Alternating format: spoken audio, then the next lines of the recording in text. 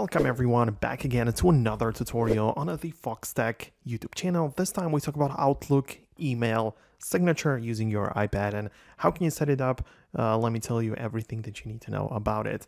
First of all, what you need to do, and it is quite like advised to do, well, you should get the Outlook app, the official one from the App Store. You can of course sign in with your account or create a new one, but once you get in here, what you need to do is essentially just locate the gear icon for the settings.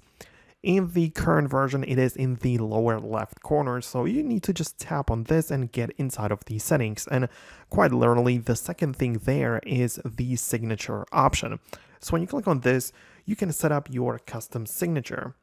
But through the app, what you can do is customize and click on it, because it might appear that it only allows you to just add the text in there, which is not really the case, because when you tap on the text field, you have the ability to add some image. So in case you have an image of your logo, or I don't know, like even a picture of your written signature or something, you can import it in here as well.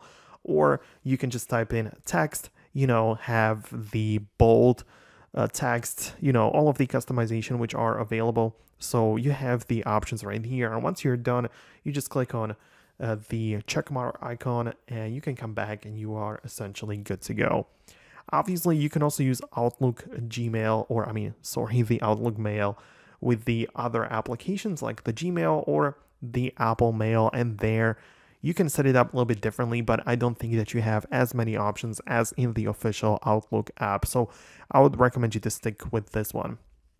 Anyways, thanks a lot for watching. If you have more questions or thoughts, insights, leave them below in the comments. That's it, and see you guys later in the next video.